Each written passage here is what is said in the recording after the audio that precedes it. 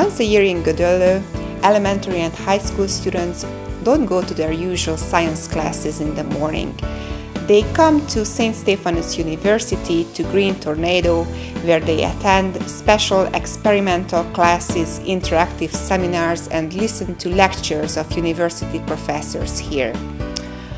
This year, the theme of the event is climate change. The local president of the Green Club, Ákos Malatinszky, is going to talk about the event.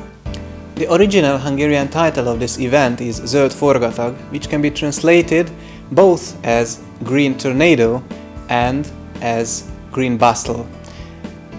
It is a green tornado in a sense that many branches, twigs, leaves of environmentalism, nature conservation, ecological consumption habits or healthy lifestyle are swept together by the November wind into the main reception hall of the Saint Stephanus University in Gödöllő, Hungary.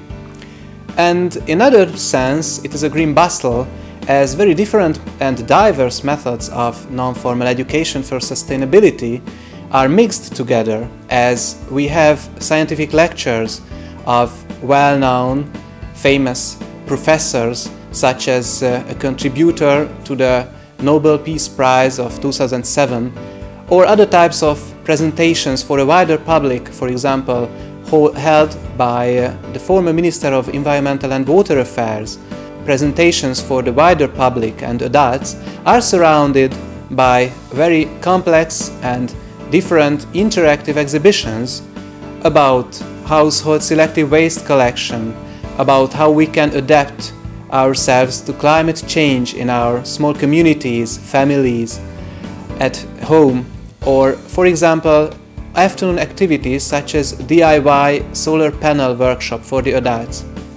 In the morning activities, regarding the morning activities held for the primary and secondary school students, we have creative activities for them, such as guiding in the exhibitions, smaller presentations about the living beings in and around Gödöllő town, and of course also about what they individually or in their small communities and families or in the classroom can do in favor of adapting to climate change or mitigating its effects. Green Tornado was chosen to be featured at the Climate Change Conference in Copenhagen. What is your message to the participants? I highly appreciate the efforts of the governments to cut back greenhouse gas emissions worldwide, and I encourage them to target even more ambitious aims and to encourage people worldwide to live on an environmentally conscious way, to change paradigm, change onto a climate conscious lifestyle in favor of the survival of humanity.